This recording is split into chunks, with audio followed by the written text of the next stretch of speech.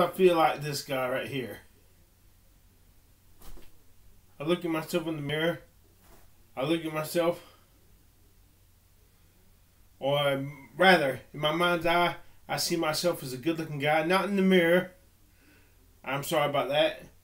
I see myself as a good-looking guy. But then, when I ask people, or when I go out in the public and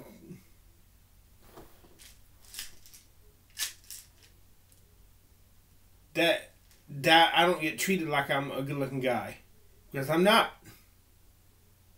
And look at me. I have lost. I'm starting to lose weight. Thank God for this, Allie.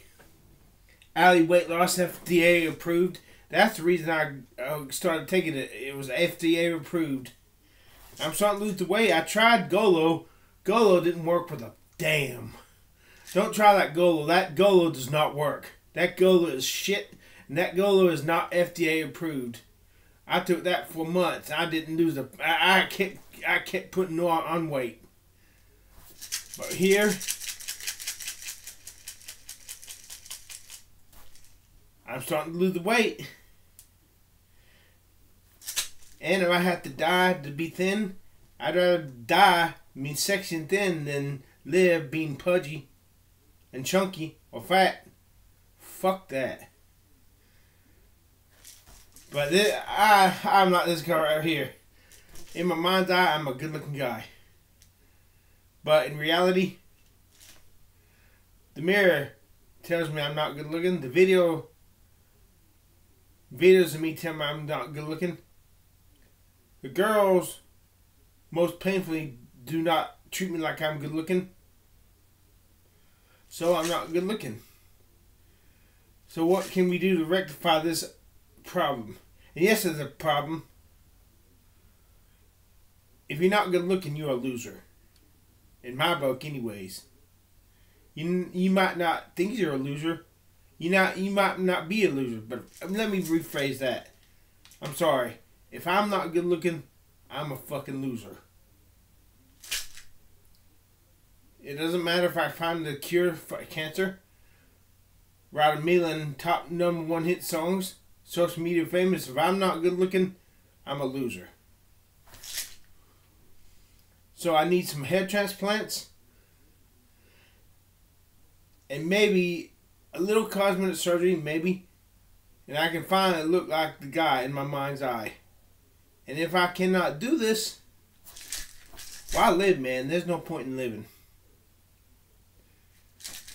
Even if I do have Jesus, there's no fucking point in living if I'm not good looking. If I cannot at least have my 15 minutes of fame. Now, if I cannot have at least have my 15 minutes of joy and ecstasy. My 15 minutes being what you call a metaphor of a time in my life that lasts a lengthy time where I'm a good looking guy. Like Tom Cruise has had his 15 minutes to be a good looking guy. Of course, I don't want to look like Tom Cruise. Tom Cruise is a fucking dork now. That Scientologists believe in fucking dork muffin. He looks like a goofball now.